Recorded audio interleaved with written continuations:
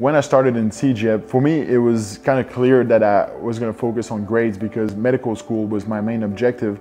But at the same time, in order to perform well in school, I needed football. Football was like a passion, but it was also my way to canalize my energy and to find coaches that were able to understand that and work around my schedule and make compromise so that I can be on the field on Saturday, but at the same time study for my chemistry exam was really key.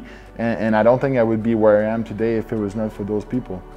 But I think we can all do something, and every little thing counts at the end. And whether it's like giving them positive feedback, celebrating their achievement, it's all little things that can really make a difference at the end. Yeah, I think whether it's with my foundation or the overall message that I try to promote in the media, you know, perseverance in school is at the center of all this. And whether it's with more sports, more arts, more like extracurricular activity, to give the kids an opportunity to really thrive in their school environment is a priority for me.